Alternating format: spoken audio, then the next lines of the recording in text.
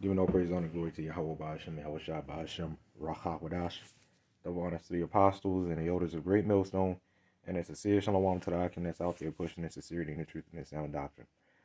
This is going to be a really quick video.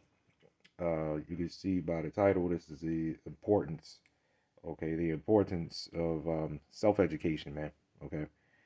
Now, when you look at these three comments, there's actually four, but for whatever reason, YouTube keeps blocking some comments that show up, which I'm actually glad it does. The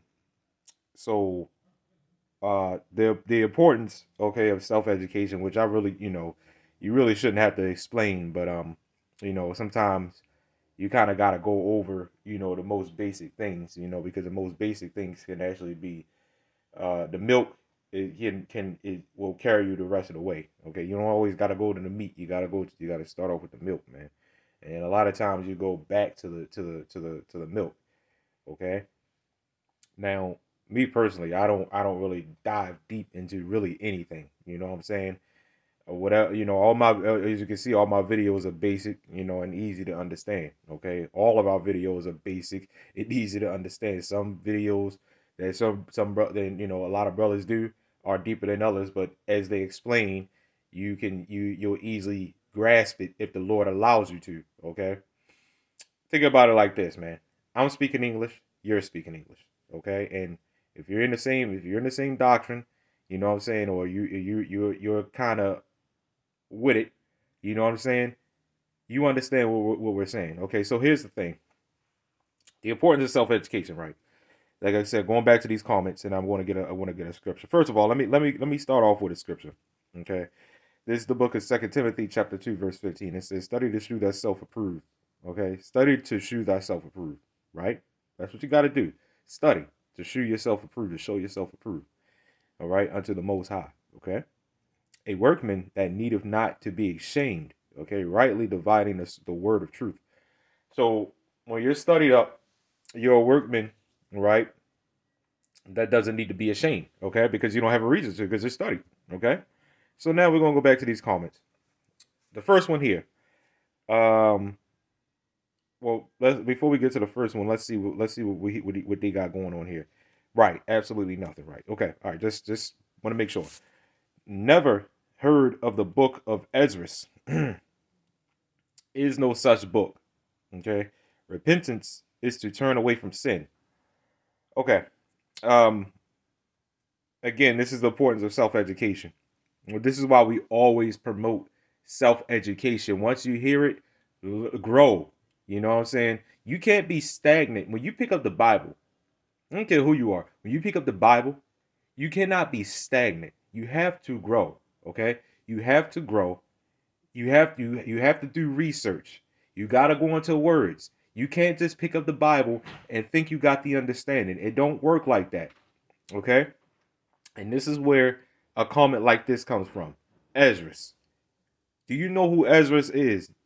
Do you know he is actually in the Bible? Okay? Do your research. Okay? And this is where I reply, well, if you never heard of it, then how can you say that there's no such book? You got to do more research or who that is and where the book is before you give the sacrifice of fools. And that's exactly what this comment is. I never heard of the book, so that means it's no such thing. Then you got to learn how to turn from sin. Do you see what I'm saying? So you got to do extra research. You got to look at videos, Google it. Everybody's got a phone. Everybody and their great grandmother got a phone. Okay? A smartphone that has access to the internet. Everybody's got access to the internet. Homeless people somewhat have access to the internet. You know what I'm saying? And they educate themselves, man. That is the importance. Right? So you believe in the Bible. But before you heard of the Bible, you didn't know the Bible existed. So you're just going to say that there's no such book. All right, here we go. All right, so again, you got to study to show yourself approved. Now we're going to go into this next one. This one here is not really, it's whatever. We get this from time to time again. It is what it is, right? So you pick really good pieces of the scriptures to share. Okay, whatever. Um, constructive criticism. Okay, everybody knows I don't got a problem with that. Okay, but let's see what he got going on here. Let's see. Uh, okay, he's got a little something, but it's nothing according to the Bible. You know, there's nothing according to doctrine. There's nothing edifying about that. Okay, right, right. So anyway, he says my delivery was rushed. So, like I said at the beginning of the video, this is see that part right there. He said, what you have to share is important. It's not about what I got to share. It's about the words of the Lord Yahawah BAHASHAM YAHAWASHI. It's not about me. Okay, and we say this all the time. These people come on your comment board and don't know what the hell is going on. We had a guy like that come up yesterday, right? And just started immediately judging skin color. Yeah, y'all talk about my skin color, and we never said a thing to this guy, and he immediately just started judging and stuff like that. And it's just like, you have no idea what we're talking about here, right? But certain things come from these other Israelite groups, like that whole skin color thing. Us at Great Millstone, we do not teach. Race is not skin color. When you look at the definition of race, it is not skin color. Okay, you will never see anything about skin color, because race has nothing to do with the color of your skin. Okay,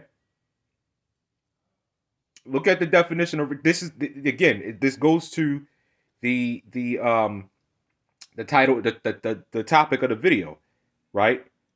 You said my delivery is messed up, it's rushed, and stuff like that. My point is important, but it gets lost in your rushed delivery. Again, this is where Matthew 13:9 comes in. Okay, if you meant to get it, then you're just meant to get it. If not, then it is what it is. There is nothing deep about this video I did. Jake don't understand repentance is open to them. What's so deep about that? What is so hard to get about that? I have zero clue. Right? There is nothing hard to get about that. I don't say anything extravagant, right? I am not an eloquent speaker, okay? You know, you're like, what is, so if you have a problem understanding what I'm saying through the spirit of power, Yahawah BAHASHAM YAHAWASHI, which is very simple, right? Then it's either you're not speaking English, we're not speaking the same language, which we're obviously not if you can't understand, or something's just really, really mentally wrong with you. I'm not making fun of nobody's mental state, because I don't do that. I'm not like that, right? But something is really wrong if you can't understand something as simple as Jake doesn't understand the importance of repentance. And I don't even think I don't even know if that's a 15-minute video, or it may not even be long. Okay. Okay, here we go. Obadiah 1:18, okay? Which we all know what Obadiah 1:18 says. Life is rigged. No Israelite can repent without the Lord putting the Spirit on them. Well, we understand that, and this is where, you know, simple scriptures, man's goings are the Lord, okay? For Colossians 1:16, it's simple, man. Again, you gotta, and, you know, more than likely one of them hot-headed Israelites that leave comments like this, which is very, very unnecessary. You know, Obadiah 1:18. Okay, you're so focused, okay, on Esau going down and Esau this and Esau that, but you're not educating yourself, and you're not being first of all, you're not what's that scripture? I just had it. You're not educating yourself, and you're not avoiding your. That's what I wanted to say. You're not avoiding yourself from being ignorant of his devices. So you could be on fire about Esau going down this and Esau going down that. Everybody knows the fate of Esau, Edom. Okay. So the last comment, you know, last comment, for whatever reason, it blocks out a lot of this. I have no idea why it does that. It says, wait. Did you just say you may have to pay child support to the bitch? Because that's what I said in that video. I said what I said, man. I mean everything I say in these videos. Okay? It says, are you using this piece of scripture to air your own personal and bias-minded trials? Now, just because I mentioned child support doesn't mean I'm going through it. Okay? I personally Do not mess with relationships. Okay, that's just me personally.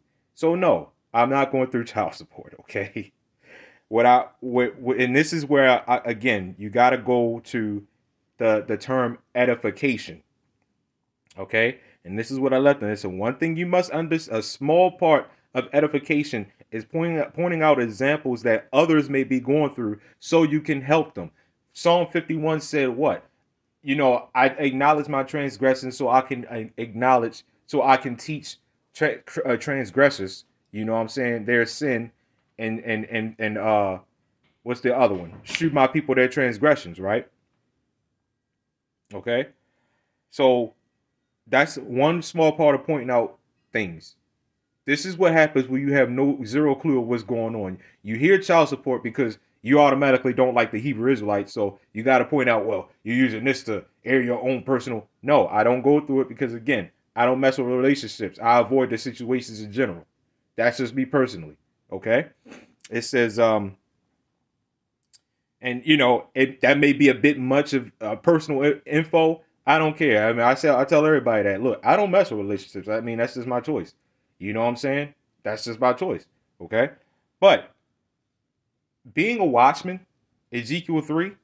Okay, being a watchman, you got to cover all different angles, right? So just because I mentioned, yeah, man, it's just messed up paying child support, being a homo. So you're saying I'm a homo because you saying I'm a homo because I mentioned homosexuality? So it's the same situation, man. Okay, it says now what I continuing on, I said I don't have to pay child support because I don't deal with relationships, but that may be something that that someone watching the video is going through, and that's why we say a lot of things like that, man. Okay, that's why we say a lot of things like that. Now we're gonna go into some more scriptures, all right? Let's see what I want first. Let's see here. Maybe 2 Peter 1:10. Yeah. Let's get that. It says, wherefore the rather, brethren, give diligence to make your calling and election sure. For if ye do these things, ye shall never fail.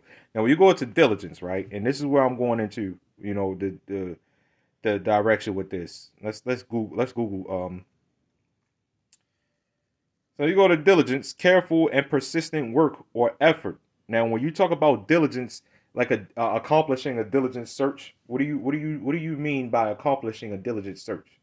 When you're being diligent, you know what I'm saying, in the Lord, so to say, when you're being diligent, you are trying your very best, right, to expound your knowledge, right, study more and get better understanding. We tell you what you could do to get better understanding. Watch videos, look in the commentaries and stuff like that, man. There's so much information out there. It's really no excuse.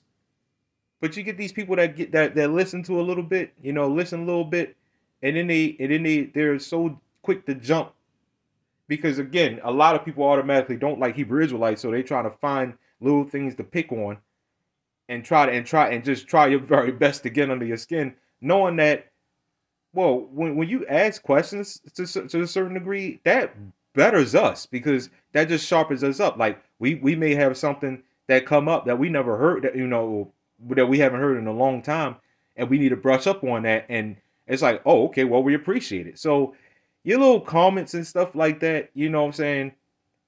I remember years ago, man, I would be going back and forth with these people on the comment board.